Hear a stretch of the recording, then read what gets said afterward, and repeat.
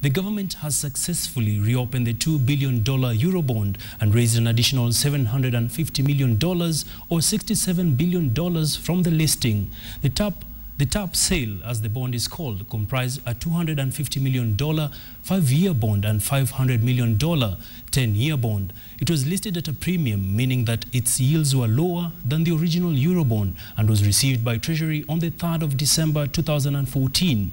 The bond was oversubscribed by over 400%, receiving bids worth $3 billion against a target of $750 million. The funds will be used to fund infrastructure projects in the energy, transport and agriculture sectors.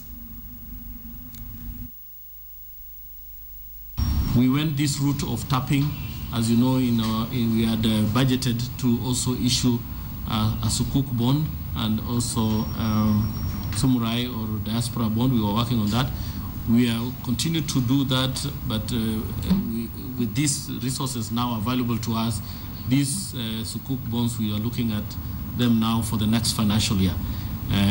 We took advantage of the tap sale because of the favorable price to pick the money that we needed, which otherwise would have issued maybe through Sukuk, which would have been lengthy in terms of documentation. But this was quicker and also more cost efficient because we didn't need to spend much time on documentation and also road shows.